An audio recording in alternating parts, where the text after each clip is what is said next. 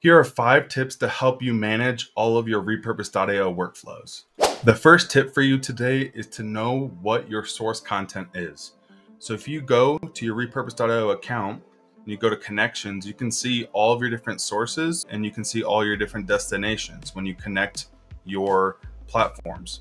And so for me, I made the decision to pretty much make my source connection TikTok. So when I create TikTok videos, that is the initial trigger for all of my workflows. So really all I do is focus on my TikTok videos, and I know that that TikTok video will go to all the different destinations such as Pinterest, YouTube, Google Drive, Facebook, LinkedIn, Twitter, Instagram.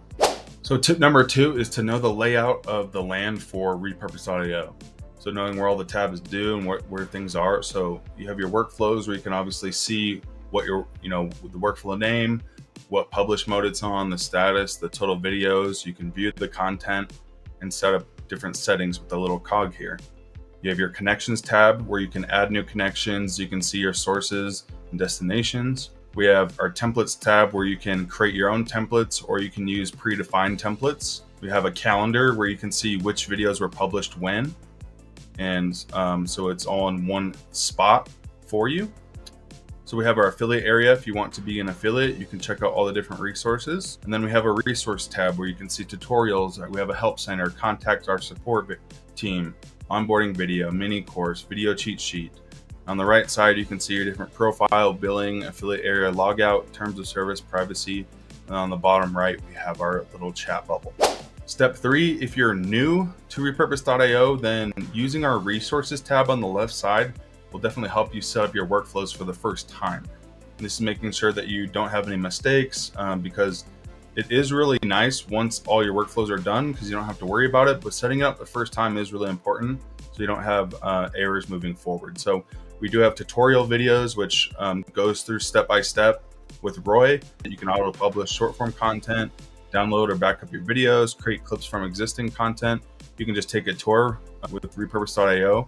And so depending on what you click, we will literally help you set this up step by step. So there's no guesswork. So use these resources for us that we've created for you so that you don't have to do all the guesswork yourself. After you've been repurposing repurpose.io for a little while now, I would say test it out, see what you like and what you don't like with your workflows. And then you can go through all your workflows. For example, like this one is from Instagram to TikTok. You can go to the settings tab and say, what kind of settings do I really want to change? Maybe I want to add an intro to it. Maybe I want to add an outro to it. Maybe I want to exclude videos that have certain hashtags because I don't want that to be repurposed to certain channels. So there's a lot of customization that you can do.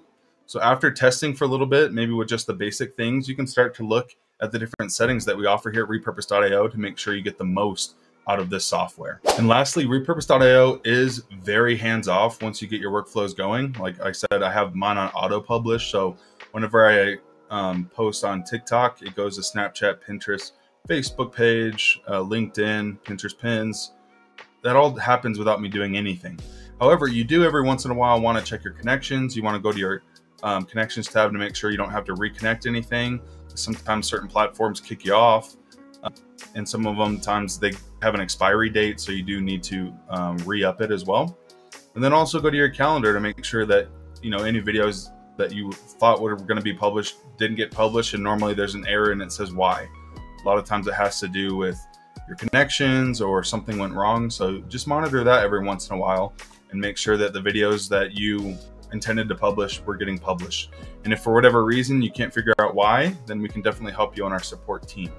So thank you for staying with me for the 5 tips that I have come to find that help me manage all my different repurpose.io workflows. If you have any more questions about this process, go ahead and leave them down in the comments. If not, watch this video right here. It will help you with your repurpose.io journey as well.